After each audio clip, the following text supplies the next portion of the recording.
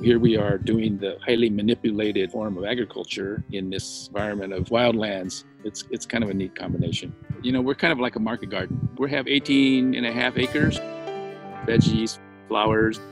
During those whole 80s period, the whole IPM movement started up, expanded the whole idea about pest control or the health of the farm environment. We're now trying to understand the role of birds on farms and whether they're eating the crops or eating the beneficial insects or eating the pest insects and providing us with benefits.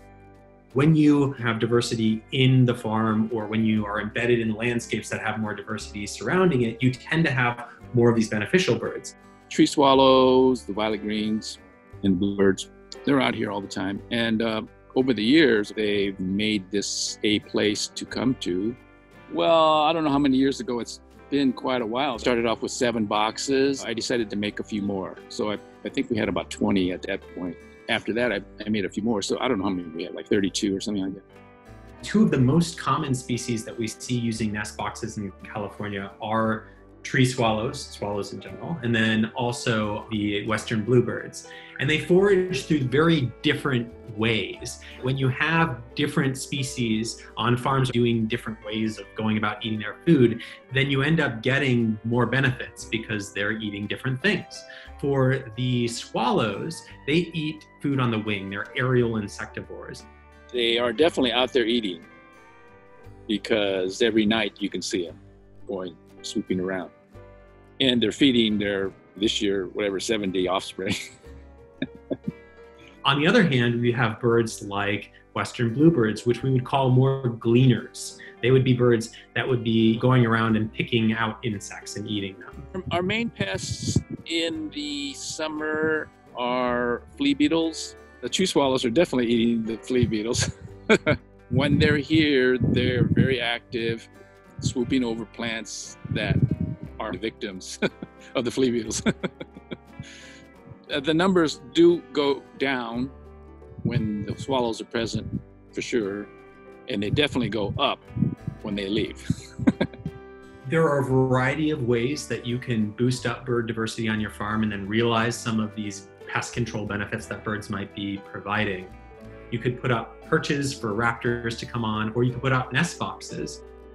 You know, kind of neat to watch the whole fledgling process, and the parents coming along, feeding them, diving into the hole, and the young ones sticking their head out, which is always fun to watch. So you could plant vegetation in the form of hedgerows or flower strips. It could be having cover crops. If you have natural remnant vegetation either embedded within your farm or most often kind of surrounding it, maintaining that and conserving that is absolutely critical.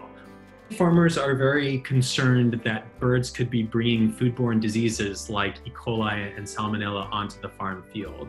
And while those pathogens are found in birds, they're very rare.